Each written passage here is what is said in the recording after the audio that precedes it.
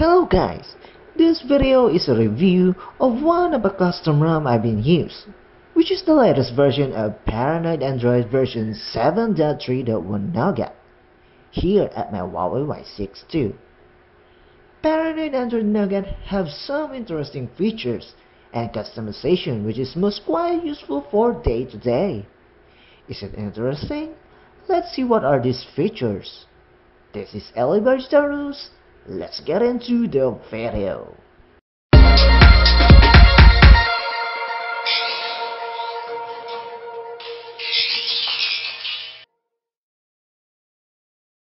First, let's start to the font size and the display size.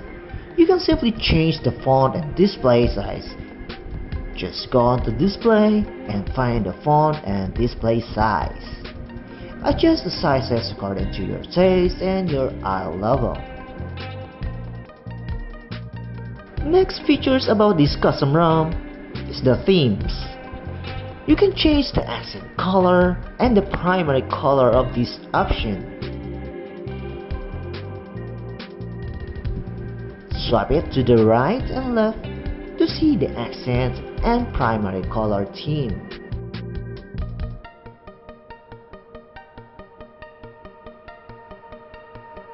Next, let's move on to gestures.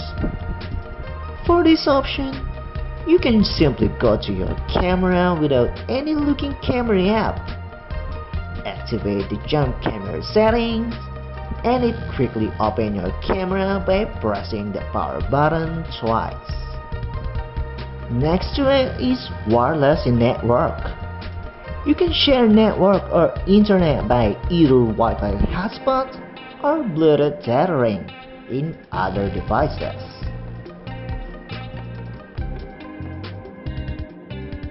Next is the screensaver. At night, you can use your phone for the clock display. Simply go to display, go to screensaver, and you can use of this screensaver option. I'm gonna use the clock. Hit the three dots and click start now. For simplicity, tap the time, three dots, screensaver. And of course, let's talk about the battery life. The battery life would say it is in average for me. You can set the battery life for these settings. Hit the three dots and there's a battery optimization.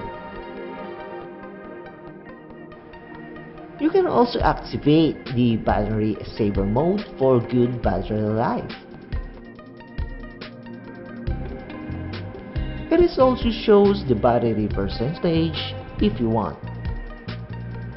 But in this device, I use the rooted apps for battery consumption, like Greenify and device control, because this device is already rooted.